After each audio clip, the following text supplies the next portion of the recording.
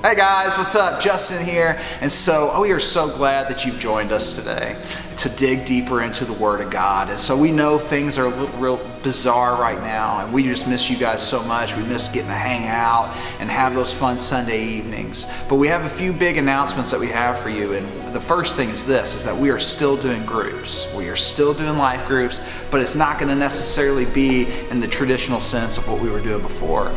So we're going to do life groups online. So here's what we plan on doing with that. We need you to go home or right now download Zoom on your mobile device or on your computer. And so after you do that, your leader's going to start contacting you. And if they don't contact you before Sunday, please reach out to them or reach out to somebody else in your group and figure out what you guys are doing.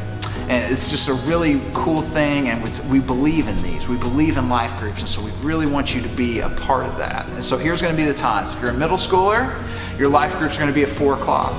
And so your leaders are going to hang out with you. They're going to talk about the message, talk about life. And high schoolers, same thing. It's going to be at 6 o'clock. Your groups are meeting at 6. And so we really want to encourage you once again. We believe in groups. We want you to be a part of it. So hang out with us starting this Sunday. And the next thing is we're doing a Bible reading plan as a group. And so if you don't have the Bible app downloaded on your phone or a tablet or whatever, please download it, make a profile, and then add Winston, myself, or your life group leader or whoever, and we will make sure that you get put on the plan that we are doing as a youth group. It's a really, really cool app, and we really are excited about using it during this time to stay connected as a group. And the last thing I want to announce is we are still taking CIY signups. And so if you're a middle schooler and you want to go to Mix, or you're a high school and you want to go to Move, we encourage you to still sign up and come hang out with us at CIY this summer. All right, guys, without further ado, once again, we miss you guys. We love you. Here's Winston with this week's message. See you later.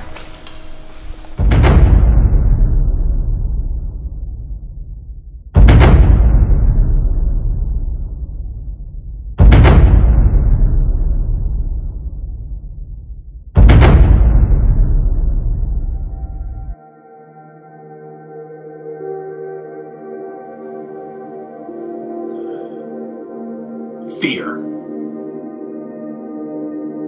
Yes, we all have fear. Some of us are afraid of spiders. Some of us are afraid of snakes. Some of us are afraid of the dark. Other of us are afraid that there's no March Madness or NBA or baseball opening day.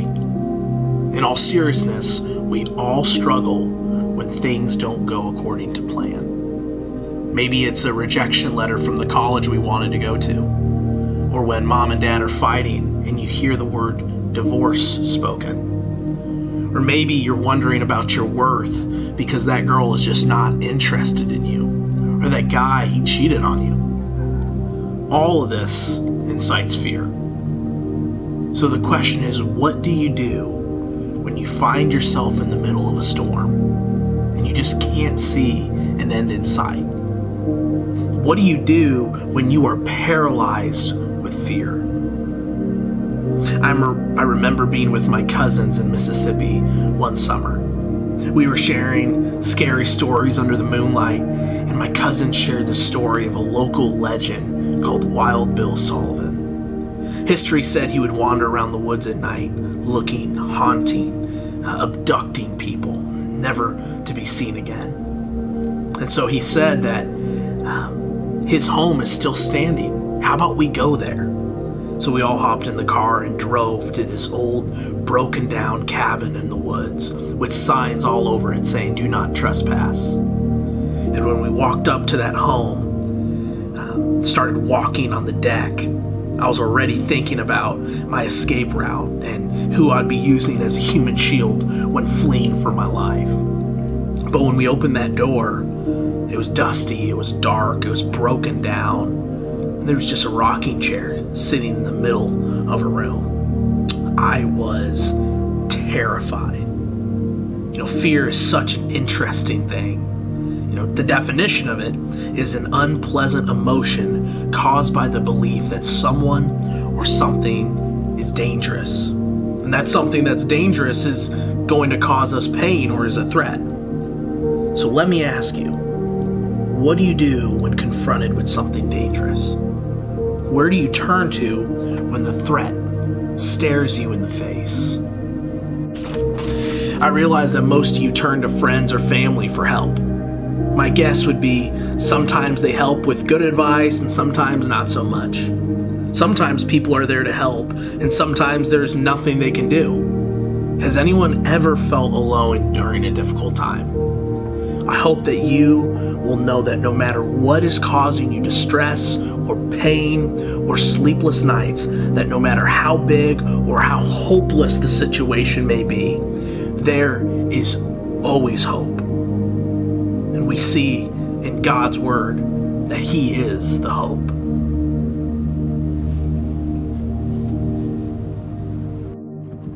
In Psalm 46, we see that hope.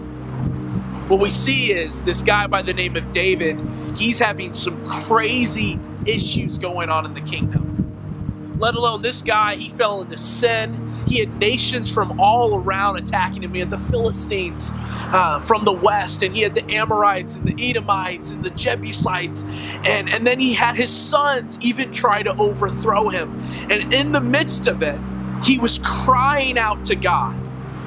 And we see in Psalm 46, 1-3, he says this. He says, God, you are my refuge and you are my strength, a very present help in trouble. Therefore, we will not fear, though the earth should change and though the mountains should slip into the sea, though its waters roar and foam, though the mountains quake at its swelling. What we see here is he says that you are first my refuge. And when I think of that word, it's a beautiful word to me because it's this image of a running and a fleeing. We would think almost as a retreat. Like you're fleeing for your life. But what it's saying is that you're actually fleeing to something that will protect you. You're running to something that will be a fortress to you. I remember a story just recently actually with my daughter Charlie, and she's only 9 months old, and she's just started crawling around, and she crawls and stands up on things. And it was recent that we were just cleaning our house to get ready for some guests that were coming over. And so I went to go get my vacuum, and I turned it on and I started vacuuming, and my wife started busting out laughing. And so I stopped it. I turned it off and said, hey, what's going on? And she said, when you turned on the vacuum, Charlie moved faster than she ever had. She turned and started scurrying away for her life. And so us being the great parents that we are, we decided to do it again because I wanted to see it. And so I turned on the vacuum and she started to scurry, but this time she started to go towards me. And when she got up to me, I picked her up in my arms and I held her, and she immediately stopped crying. And she turned and she looked at the vacuum, and then I bent over and I let her touch the vacuum and see that it's not gonna harm her. But she didn't even get scared for a moment once she was in my arms. And so when we see this word in Psalm 46:1, it says, He is first our refuge. We run into His arms. Then we see second, that He is actually our strength. When we're running to something, it's something of strength, and it shows us that we have someone who's going to fight for us. We don't have the strength. We don't have the power. We don't have the ability. He does. We see in the words of Paul in 1 Corinthians, when we are weak, that is when we are actually strong. It's because God is the one in our corner. He's the one that is fighting for us. And so when I read this, it challenges me. Because if He's our refuge, He's our strength, everything falls away in His presence, whether the mountains or the sea, it's nothing. And it begs these questions. What is going on in your life right now that is consuming you with fear? What is it right now in your life that is taking you away from being used by God? What is it that's making you worry? What is it that's making you nervous? What is it that is scaring you? Are you willing to be still and know that He is God? Are you able to do that?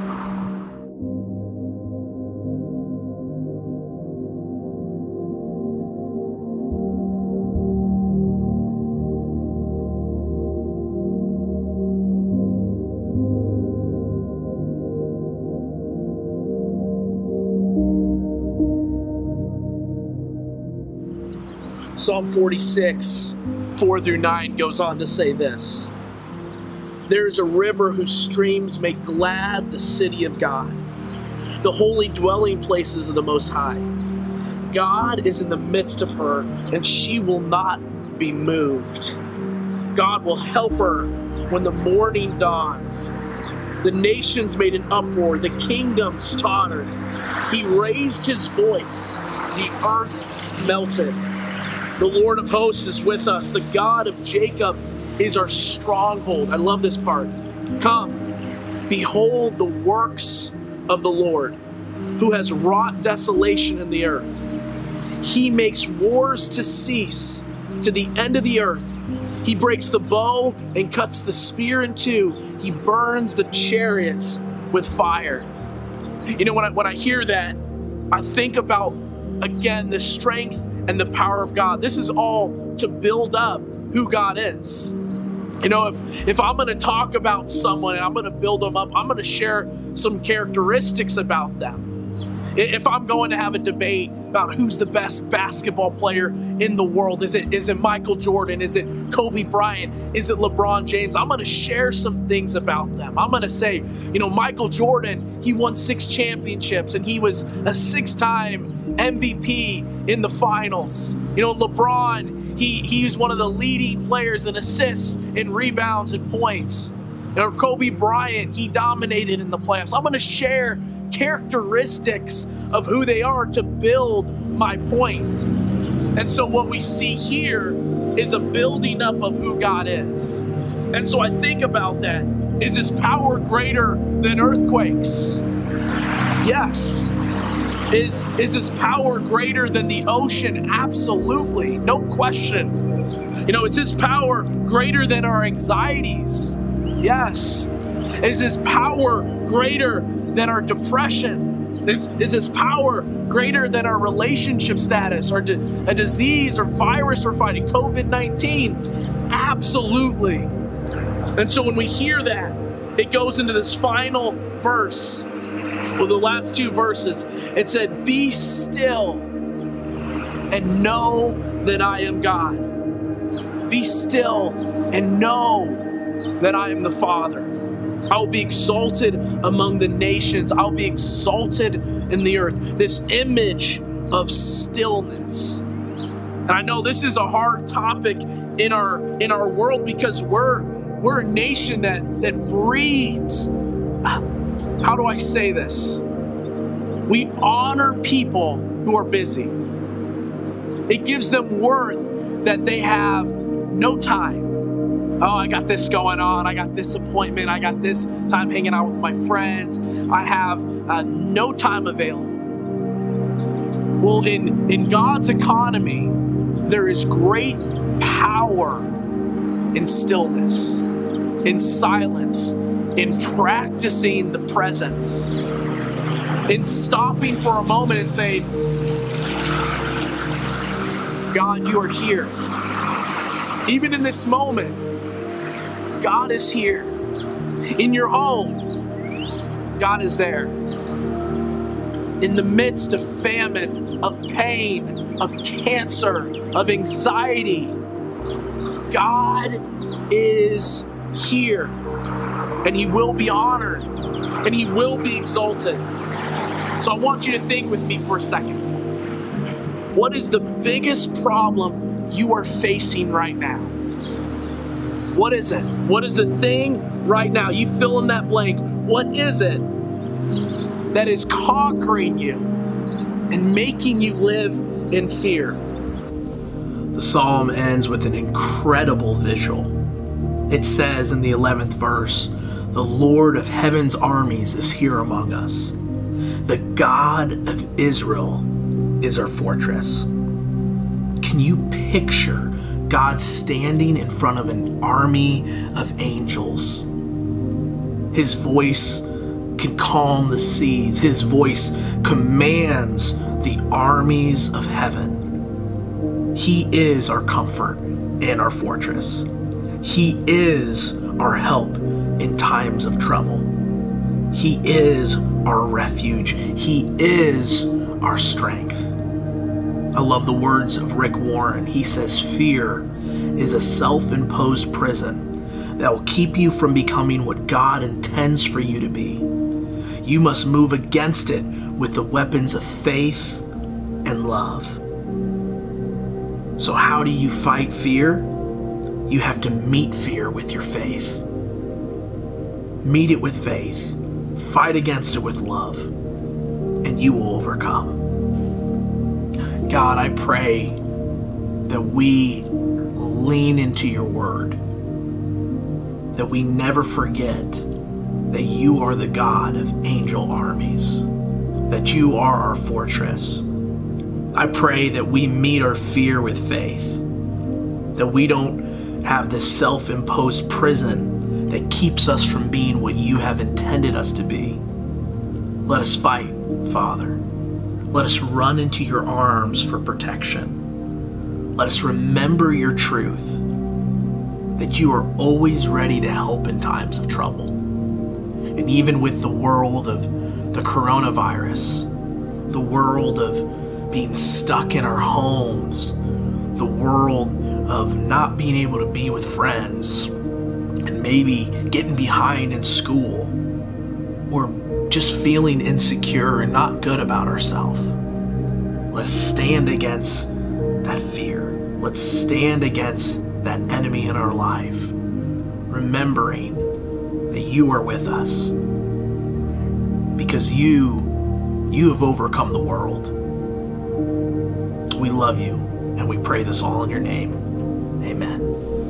Hey guys, and so once again, we're just so thankful that you're hanging out with us and watching ESM online, and we wanted to do communion together. And so I want to encourage you, if you haven't had a chance to set it up yet, go get that bread and juice, and let's just take communion together as a youth group, like we've always done on Sunday morning. So no matter when you're watching this, whether it's morning, afternoon, evening, Tuesday, whatever, I want to encourage you to take time to remember the sacrifice that was made for each and every one of us.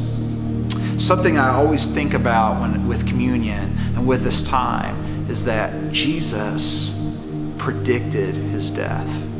Jesus knew that he was going to die. And he says it here, and I want to read this verse to you. It's in Mark 8:31. It says, "He then began to teach them that the Son of Man must suffer many things and be rejected by the elders, the chief priests, and the teachers of the law, and that he must be killed, and after 3 days rise again." He spoke plainly about this, and Peter took him aside and began to rebuke him. But when Jesus turned and looked at his disciples, he rebuked Peter. "Get behind me, Satan," he said. "You do not have in mind the concerns of God, but merely human concerns." Jesus knew. Jesus knew what was going to happen to him. He knew the details.